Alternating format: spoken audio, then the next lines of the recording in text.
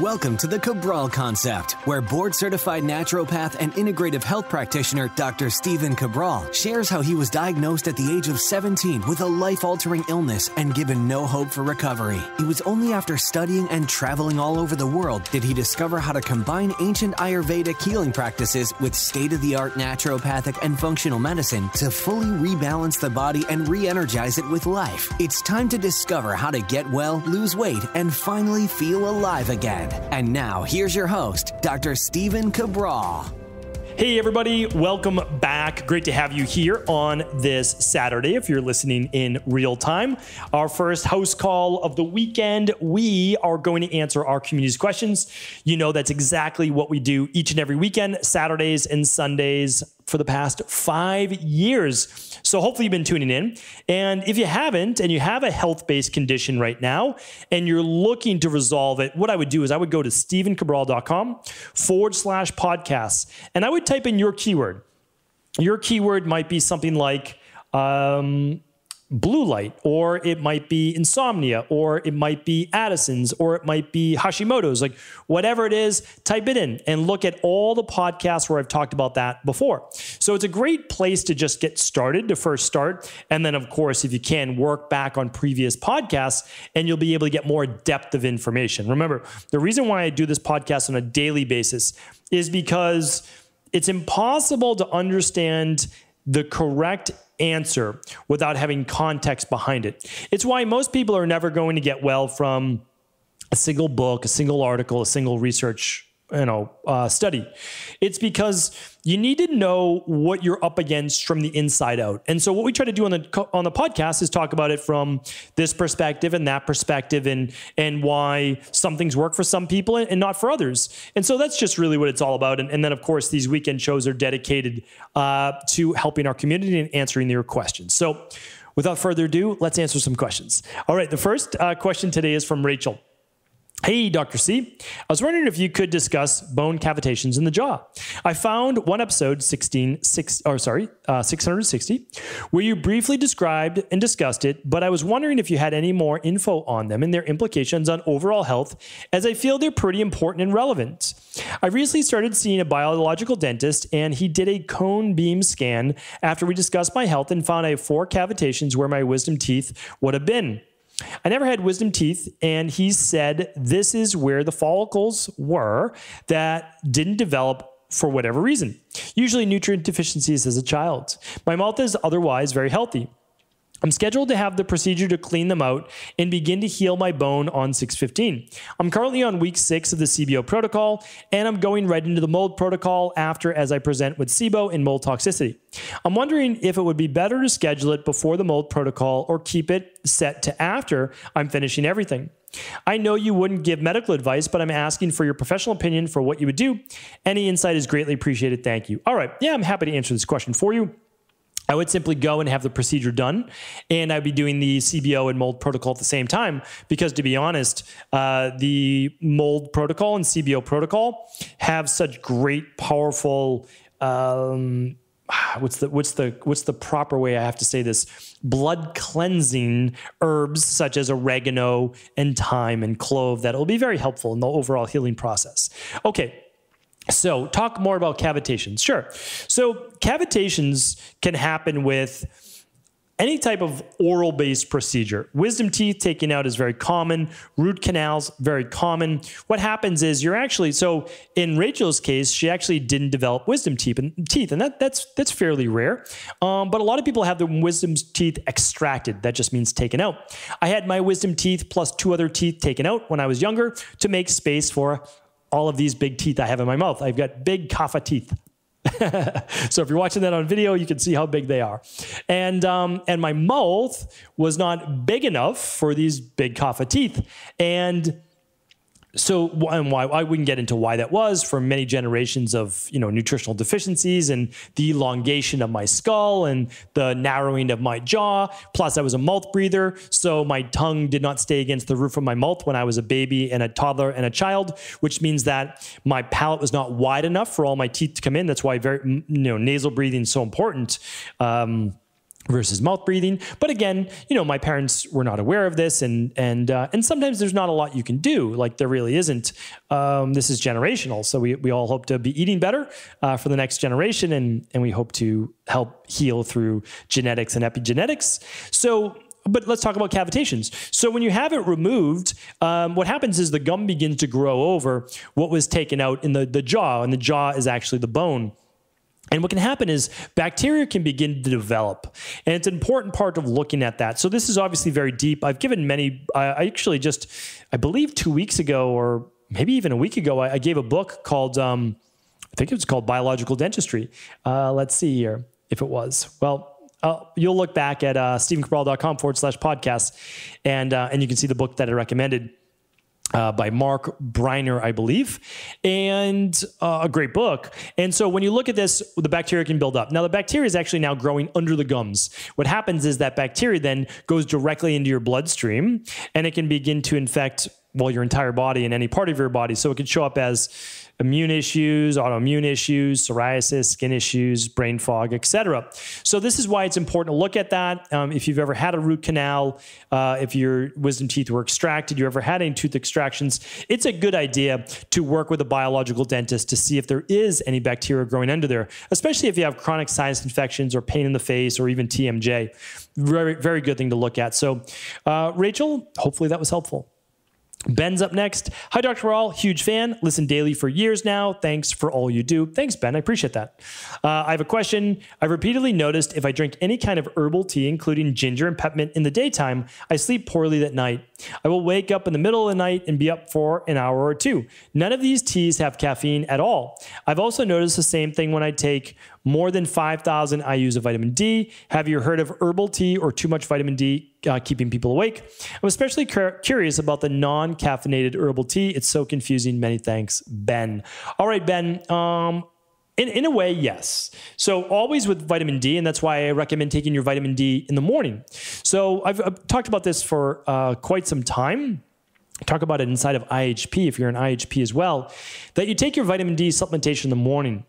Vitamin D supplementation actually gives you a little boost in energy, and that can help, that can be in one regard because it makes your blood a little bit more calcium retentive, but also that's why it's important to take magnesium in during the day, because that helps then give the calcium a home, right? So the magnesium helps the calcium get into the bones.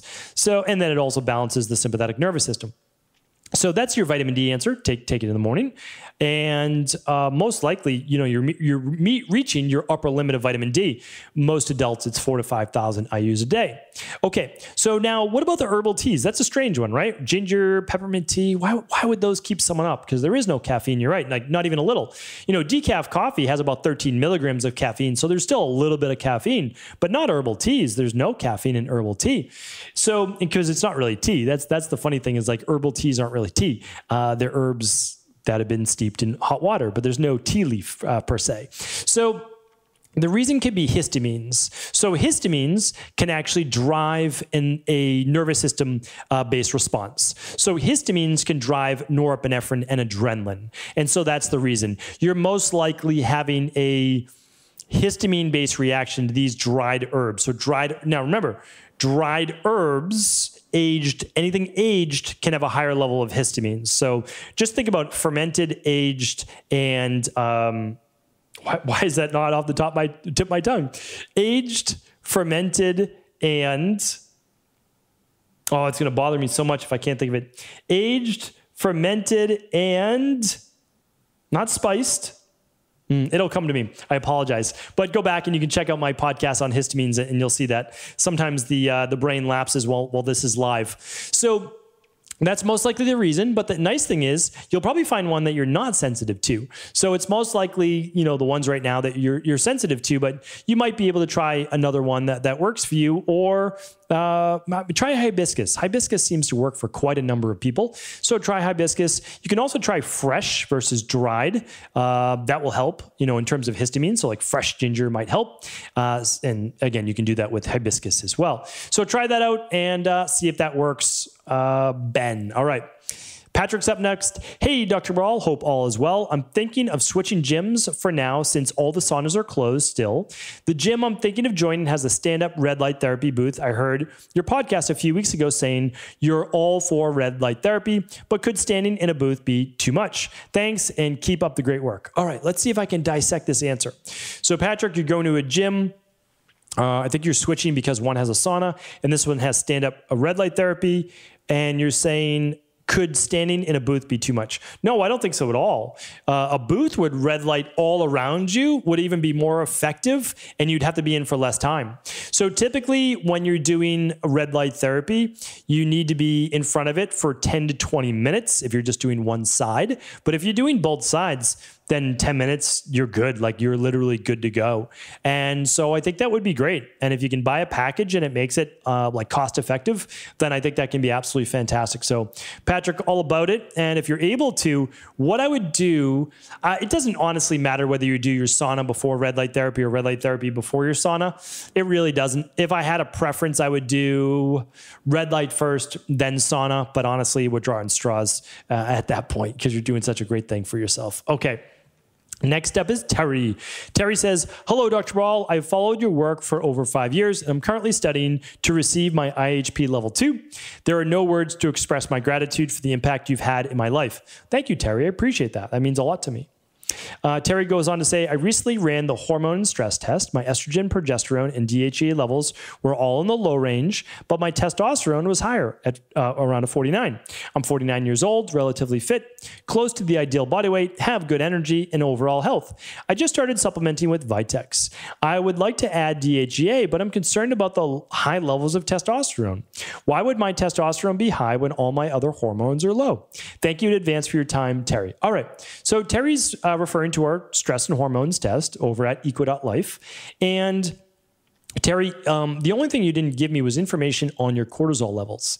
So in Pitta-based women, it could be any woman, so I'm not going to like just generalize, but mainly in Pitta-based women, when they get stressed, they can have higher levels of testosterone. And that's one reason. So the way that we usually do this is that we work on stress with magnesium and adrenal soothe, and of course, meditation and binaural beats and walking and all the lifestyle things as well. But we use adrenal soothe and magnesium for that. And if estrogen is low and progesterone's low and DHEA is low, then sometimes we'll use DHEA for 5 milligrams and 5 milligrams. And then if there's no increase in acne or hair growth or oiliness of the skin or increased aggression, then we're good. But if those symptoms start to increase, then we'll actually take the DHEA out. And then, of course, if you want to get really scientific about it, you'll do this protocol for 12 weeks, and then you'll stay on it, and then you'll do your lab test, which is another one of these labs, the stress hormones one, and you'll be able to see for sure. But most likely, the way that you're going to raise your estrogen and progesterone, Vitex is good, but remember, inside of IHP level 2, we don't recommend Vitex alone. Vitex is also called chase tree berry. It's fantastic for progesterone. There's no doubt about it. But we like to use the other herbs as well to boost progesterone, such as wild yams, etc. So you can check that out. That's over at EcoLife as well. But again, it's a good product, so I have nothing against it. We use it as well. So hopefully that helps. Again, you'll be able to go by symptoms, and you'll be able to use additional products to help control that stress response. And that would be the adrenal soothe and magnesium as well. And then, of course, you can use liquid melatonin at night to reduce cortisol levels at night. So, Terry, hopefully that's helpful. Happy to do a follow-up as well. If you're an IHP, you can also ask your questions each month when we do our live IHP calls. All right, Sarah's up next. Hi, Dr. Cabral. I'm dealing with and struggling with CIU for 6 months now and cannot accept idiopathic as an answer. There has to be a root cause. Okay, so for people who don't know what CIU is, it's chronic idiopathic urticaria, which is just an ego-medical conventional medicine term for you get hives and nobody has any idea why. That's what it means. Chronic, which means long, over 6 weeks. Idiopathic, which means nobody has any idea where it's coming from. And urticaria just means hives or welts or wheals on the skin. So again, that's conventional medicine, liking to sound smart. And so they come up with a big name for what they don't know. But luckily in natural health, we do know. We do know why these things are caused. And I certainly had chronic idiopathic urticaria myself with the just debilitating allergies. And that's why I feel for anybody with terrible allergies and asthma, especially the seasonal ones that they can't leave the house.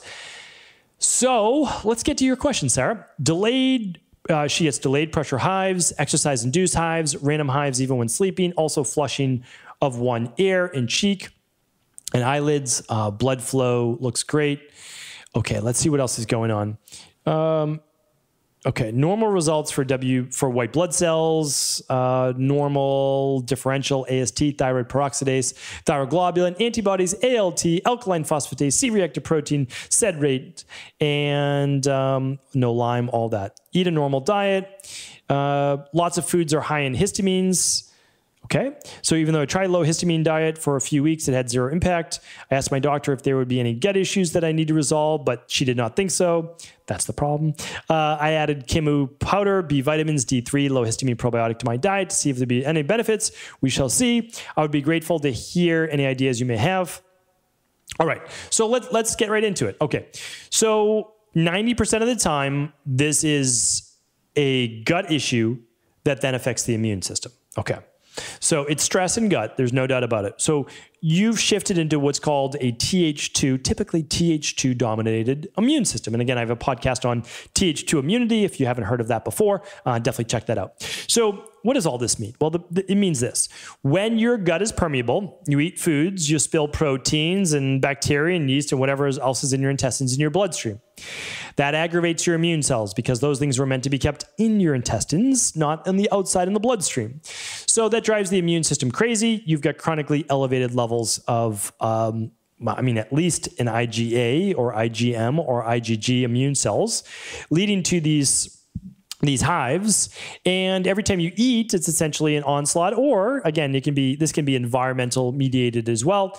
So how do you get rid of all this, right? How do you get rid of all of it? Well, it's all about the rain barrel. So I know that you eliminated your higher histamine foods for a couple weeks, which is great, but your rain barrel takes more time to empty, and it will empty faster when you begin to, in my opinion, if I were you, I would run the Candida metabolic and vitamins test, along with the food sensitivity test, along with the bacteria and parasite stool test. Okay, that's what I would run, the 3 gut tests, because you're most likely going to find some yeast and candida overgrowth, some bacterial imbalances, maybe even some H. pylori, maybe a parasite. So that's what I would do. And then I would go about removing whatever you find. Then I would go about repopulating, not just taking a probiotic yet. And then I would reseal the gut, and that's going to dramatically empty your rain barrel. And then in the meantime, of course, you're going to reduce your higher histamine events.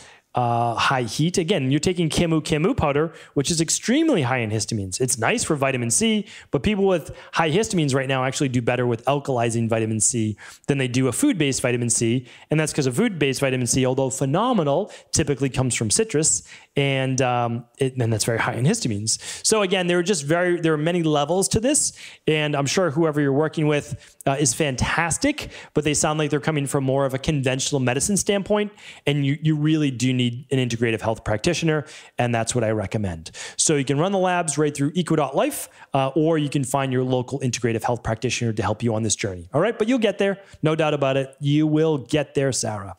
All right, Anonymous is up next. Last question of the day. Hi, Dr. Cabral. I discovered your podcast through an online nutrition and fitness program that I joined, which you happen to be on the board of. I'm having great success with my fat loss, my energy levels, and sleep. Your daily podcast has been a big part of my morning routine and self-care for at least 5 months now. So thank you for being great. Thank you, Anonymous. Sometimes I have to admit you are a little above my head with some of the terminology and science, but for the most part, I've learned so much information that has helped me make even better healthy choices for myself and my family, I recently purchased some supplements from your website in order to reach the minimum amount required to receive a free lab. I was so excited to begin investing in the labs because this is not something I've done before. I just want to be as healthy as possible for this point in my life. I was looking at the shipping for the state and seeing if there's any possibility to get them pushed through. What is the reason that you do not ship to my state? I trust you so much, and I would love to see the labs you mentioned daily. Okay, so happy to help with this question. We actually ship the minerals and metals test, if that's the free lab that you're talking about. We ship that to all 50 states. So just keep in mind, we don't own any labs. So I just want you to know that. I'm a board certified doctor of naturopathy, which means I can sign off on your labs because you have to have a doctor sign off on your labs, and I can ship them anywhere that legally allows me to. Okay, but we are not legally allowed to ship some labs to the state of New York and the state of Rhode Island. So we can't do that legally. Like, we're not allowed to because you can't ship it back from those states. So we just are governed by the FDA, right? And so that's what we have to do. But the minerals and metals test, that free minerals and metals test, is actually able to be shipped to any state. So I just want you to know that. And anytime you have an issue, just email in to support@equa.life. They will make sure that they take care of you. We respond same day. I mean, literally, we've even hired someone on the West Coast to be able to work later on East Coast time. So we're committed 100% to you. And of course, we would love to be able to help you in any way. Just keep in mind, we don't create the laws. We would love to create the laws, but we don't create the laws. So we can't force a lab into the state of New York. Nobody can. And we can't force it into Rhode Island as well. So we do appreciate you. We very much appreciate you as part of our community. We would love to help in any way that we can. And you might have to work with someone locally in those states if you can get it done. So again, we always do our best for you, but we can only do our best. That's it. So we do hope you understand. All right, that is it for questions for today. I'll be back with 6 more tomorrow on our second house call of the weekend. Take care, everyone. Have an amazing weekend. Thanks so much for tuning into the show. And before you go this week, coming off of our functional medicine detox, I want to make sure that you are set up for success for the next 12 weeks. This is why we are offering 20% off for life. That means 20% off each and every month, 2 of our most popular protocols.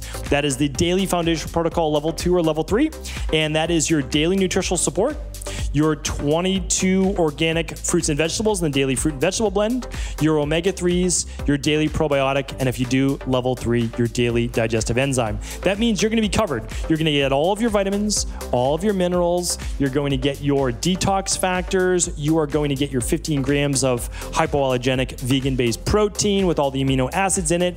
You're going to be getting 22 different fruits and vegetables every day in that greens or rainbow colored powder.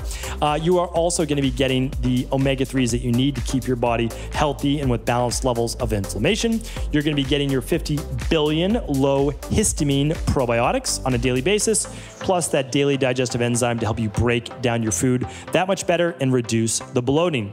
So that is our Daily Foundation Protocol Level 2 or Level 3. I do Level 3 every single day. I don't miss a day. If I'm doing a fun breakfast on the weekend, I still do my Daily Foundation Protocol Level 3. I get those nutrients every single day. It's my fail safe to keep my body healthy and strong and energetic. And for those people looking to up the fat burning potential of their body, you definitely want to check out our Fatlocity system. It is the first ever day and night 24-hour fat burning system backed by science. That means this is not conjecture, it's not hearsay, it's not hype. These are 25 scientific studies showing that the formulation we've created actually helps you to burn more body fat even at night. So check that out. That is fatlocity.com, or the best way to do it is just go to equa.life for all of these items, and you'll be able to find them. equa.life/fatlocity, and just go to equa.life for the Daily Foundational Protocol as well. While supplies last, that means all this week actually. Yeah, so this is unlimited. So this is not while supplies last, but it does end on April 11th. Okay, so this offer is good through April 11th. You can actually save 20% for life by signing up for a subscription for Daily Foundation Protocol Level 2 or Level 3 or Fatlocity. Check it out over at equa.life, and of course, let us know if you have any questions.